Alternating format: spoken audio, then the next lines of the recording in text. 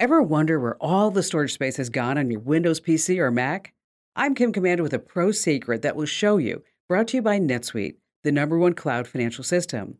Get a one-of-a-kind financing program at netsuite.com/Kim. First, let's talk about how to manage disk space in Windows.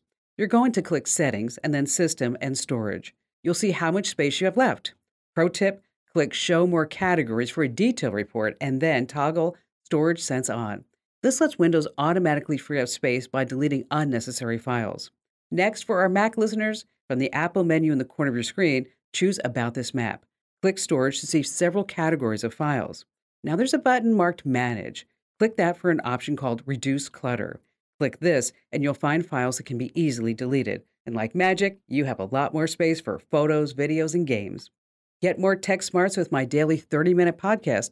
It's perfect for walks and drives. It's called Kim Commando Today. Join over 400,000 folks that get my free newsletters. You're going to love them. Commando.com/subscribe.